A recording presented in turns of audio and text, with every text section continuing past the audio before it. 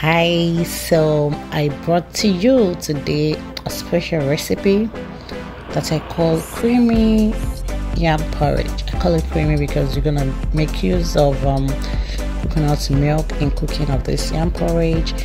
And now we'll start by cutting our yam. I'm just using that half. I'm not gonna use everything.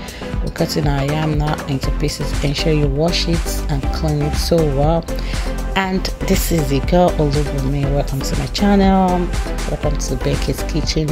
If this is your first time, please subscribe to my channel and on the notification bell, please subscribe. Please don't be watching without subscribe. And if you've been watching, please always like my video and comment. I would appreciate that. Thank you so much. So now I've cut and rinsed my yam, and now I'm cutting it into cubes just as I want. So please do yours as you want. So now after cutting the whole thing, we have all the recipes we're gonna use and others that we're gonna add to it as we're cooking, and we're gonna drop the whole thing in the comment section.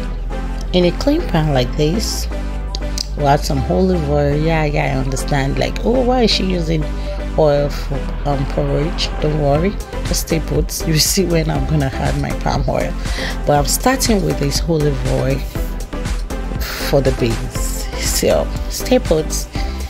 Now I'm gonna add some onions. Actually, it's not some, that's a whole huge onions.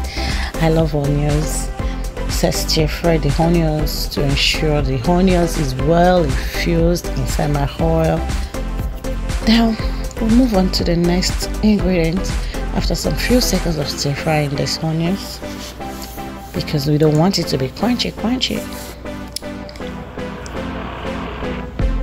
And now it's time for me to add my crayfish. I'm gonna add some crayfish to this and add all the seasonings to this stage. Add some paprika and some others. I'm gonna drop the whole thing in my description box. So stir fry everything together. Then I'm going to add my tomato paste. I stir fry again to ensure the tomato paste is well cooked before adding the pepper mix. To ensure your tomato paste is well cooked before adding the pepper mix, it's very important so that you don't have the sour taste or uncooked tomato paste.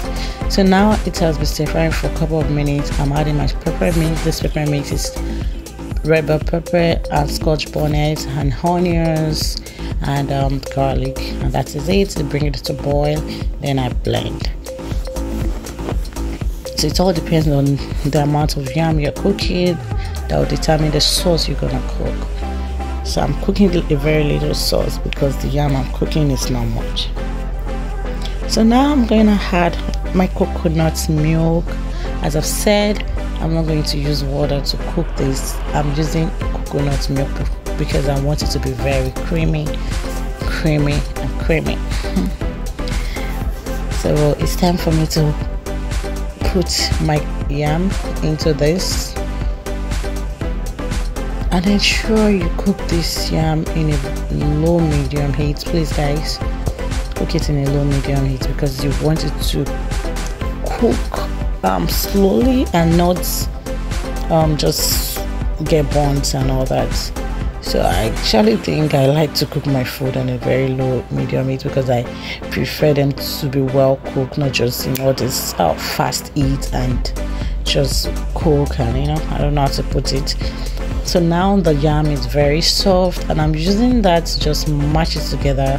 Guys, this one is actually because I have a baby and I don't want to go through the stress of mashing this yam for her and all that. So I like to kind of mash my yam to be very soft so that she can easily use a spoon and do some heating.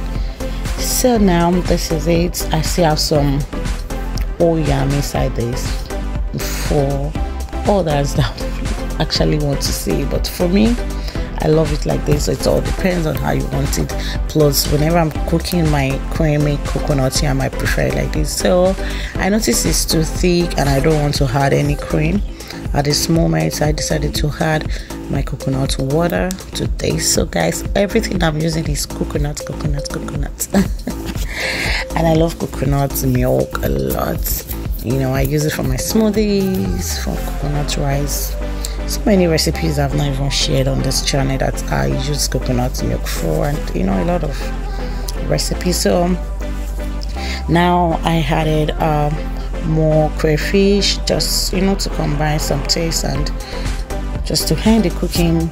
I cover it for a while for the coconut water to be well mixed, and I had my sweet peppers. This is totally optional. It's just to add some colors, add some sweetness to this food, and just do you. If you don't like sweet peppers, just turn off the heat and voila, your food is ready.